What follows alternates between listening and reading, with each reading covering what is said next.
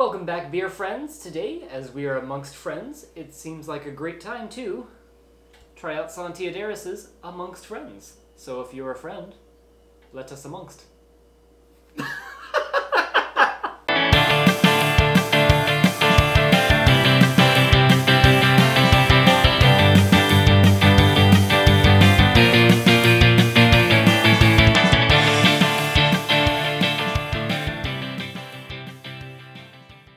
Welcome back to another episode, beer lovers. I'm Jeff. And I'm Jacob. And if you guys are new here, please make sure you subscribe to our channel so you can make sure you don't miss any other future episodes. And if you've been here before, then you know you should be cracking open a beer right now and drinking with us. And while you're at it, go ahead and give us the thumbs up. We appreciate the support. So, Jacob, what are we drinking today? Well, we are going back into one of my favorite styles, Saison. And this is not just a regular Saison, it's going to be a Barrel Aged Saison, which is basically a gigantic barrel. But it's not just a one-time use barrel, it's a large barrel that kind of gets multiple uses. So they throw it in this big, almost like a wooden vat, kind of. But it will house multiple beers over the course of its use. So it kind of builds character. Yeah, it's gonna build some character, some funk, and just some beer-flavored goodness. So you're gonna get a good full flavor from this. And Sante Adairius is one of those breweries that kind of specialize in saison and sours and just aging beer. So we don't really get to have a lot of them. They don't typically put stuff out into the stores very often. They're not crazy far away, but neither are they like a quick hop in the car and let's go pick up a few bottles, at least for us in SoCal. So it's always a treat when we get to crack something open from Sante. Yeah, big shout out to Scott Windsor at Windsor Homebrew Supply. That's where I got this. Scott, thank you so much for carrying just really unique, hard to find beers. Yeah. If you guys live local to Orange County, California, you guys should definitely check that place out for all your brewing needs, or if you just want to pick up some fire beer. They actually have 2 locations. One's in Costa Mesa, one's in Anaheim. So you got your North and South OC covered. So. Yep, there you go. All right, so let's go ahead and get into this beer. This is called Amongst Friends. It is a Barrel Aged Saison, as Jacob said, and they actually add sweet and tart cherries to it. So yummy, 7.3% ABV. So nice, right in that nice drinkable range. Got a little bit of, alcohol to get us going, but not too much.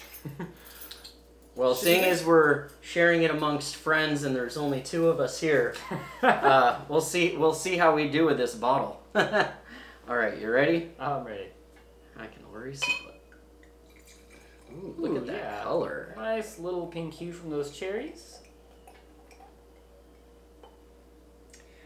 It's like kind of a creek, but not quite as Belgian.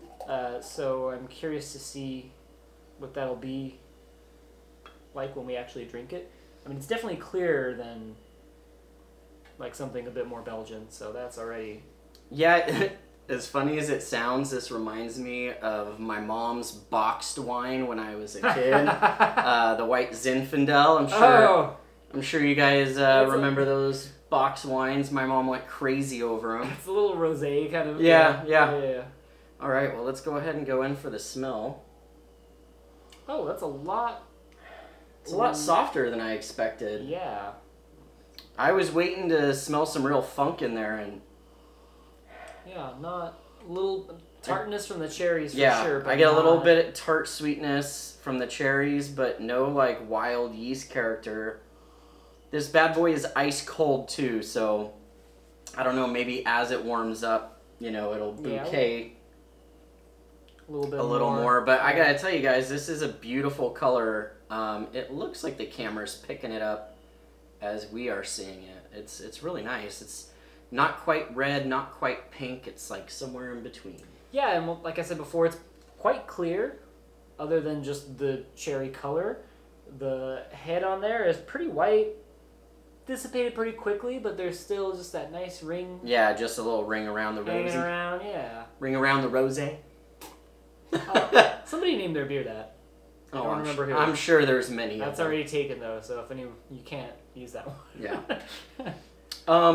Also, before we drink this, I just want to point out that the label has pictures of little furry dogs, and Sante Adairius, I guess, is extremely pet friendly, which makes me want to visit their brewery. That'd be a nice road trip. Yeah, I think Poe would enjoy it quite a bit too. I would enjoy that quite a bit. All right, let's go ahead and dig in, shall we? Yeah. Cheers.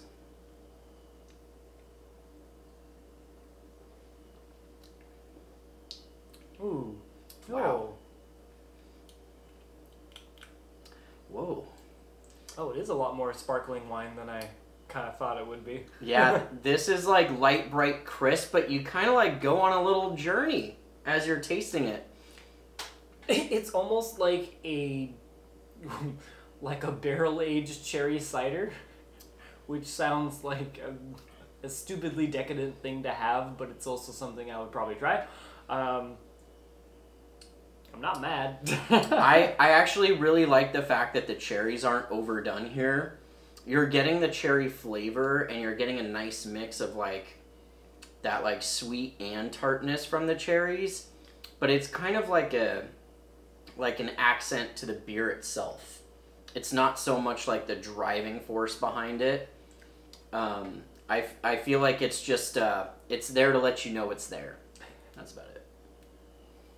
Yeah, this is definitely more subtle, delicate, light, bright, refreshing, but also a bit dry way at the end kind of beer. It does a little bit remind me of like a very dry cherry cider, not like a sweet, like big store brand kind of one.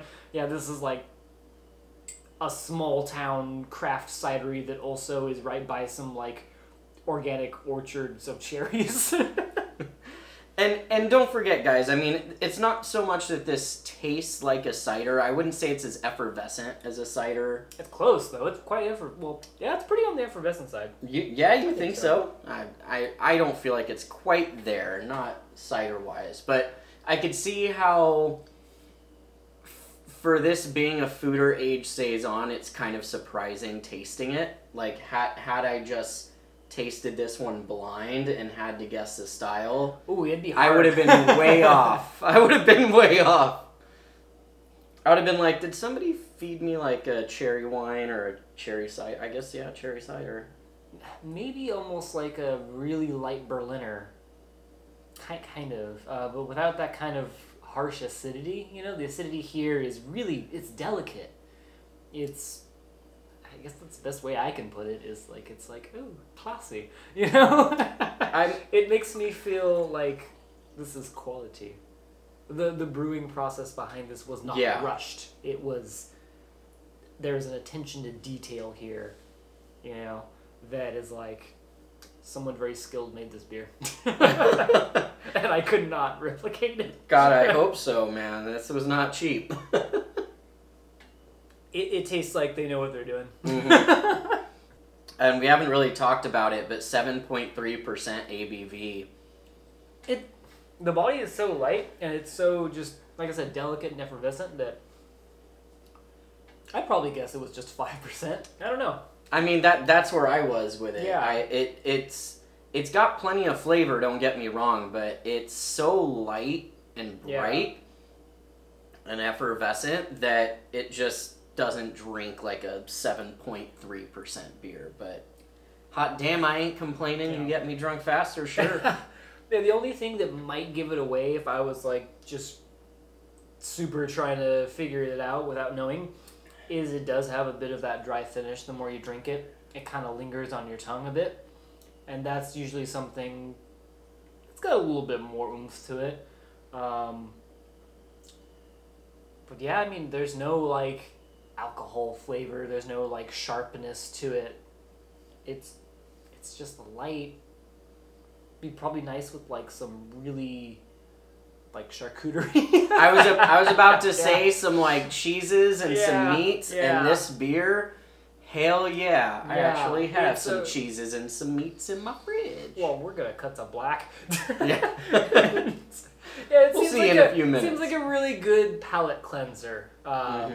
It's got that ability to kind of just wash off whatever flavor you previously had on your tongue and just mellow you out with a nice, just light cherry notes. Yeah, you should have this with food and friends. Food and friends, definitely. So, yeah, so on that note, when it comes down to whether or not I would buy this again, I would definitely buy this again, but it would be in anticipation of a group gathering, which, exactly, yeah. Given current circumstances, obviously it makes it very hard to do that safely. So I'm looking forward to the day when we can all have bottle shares again and get-togethers and stuff like that, because this is definitely a beer I would love to bring to a party and share with people that either have never had any Sante Adairius beer or just are not beer drinkers in general. Yeah. Because I think this would be a hit, for sure. Yeah. Whoever your meat, cheese, and wine friends are, bring a bottle of this guy, because I think you'll be a star. You'll have some good social cred. Yeah, definitely. I mean, it's fancy, too. It's fancy. It's good. Yeah, would recommend for all of your fine dining needs. And bring some charcuterie with you, too. Yeah. Alright guys, so that's going to do it for this episode. Please let us know if you enjoyed it via liking, sharing, and subscribing to our channel. Please comment down below anything you feel about what you would do this beer if you've had it, or if this sounds like a different beer that you've had. We'd love to try that one too and see how it compares. So just thank you guys for watching this far. We really do love and appreciate our beer friends. Well, we'll see you next time on Let's Have Some Beer. Cheers. We are in Anaheim, California, because there's a new brewery in town, and this place might look a little bit familiar to some of you who have seen all of our episodes over the last few years.